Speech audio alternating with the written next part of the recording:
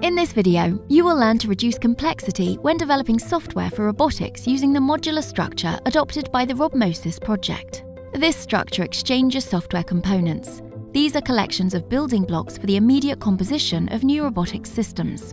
A modular system like this requires disaggregating a robot system into different levels of abstraction.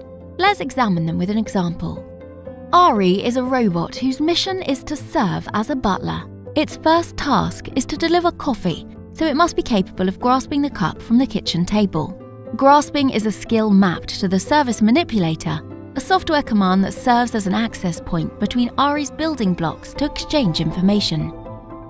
The info delivered by the service is the input of the function inverse kinematic solver. This function calculates the values that the coordinates of Ari's joints must adopt so that the end of its arm can grasp the cup. The execution container stores the calculation results that provide mapping towards the operative system and middleware. This infrastructure sends information to Ari's arm to finally grasp the cup of coffee. Ari's abstractions are divided into concerns as well. Each concern is a problem area viewed and usually solved independently from each other. RobMoSys splits robotics software development into 4 concerns. Computation is related to active system parts that consume CPU time, like grasping a cup. Communication concerns the exchange of information between related entities. For example, the skill grasping exchanged information with the function inverse kinematic solver through the service manipulator. Coordination refers to the design and modeling of robot behaviors. This is, what are the adequate behavior steps when an event happens and which parts of the robot react? For instance, what happens if Ari grabs the cup but drops it earlier than planned? And which systems should handle that error?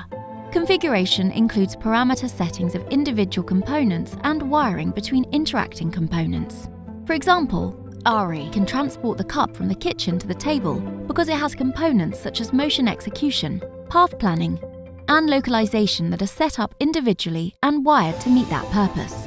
Separation of concerns and levels of abstraction reduce complexity since they split up a system into parts and develop solutions for each piece.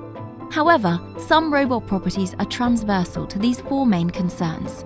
For example, non-functional properties like security cannot be added to an application by introducing a module. They are rather at different levels of abstraction. Levels of abstraction and separation of concerns reduce complexity by allowing developers to focus on a single problem. But how do we ensure that we can integrate software solutions? Watch our next videos to learn how RobMoSys helps you with principles to model your components. Thanks for watching.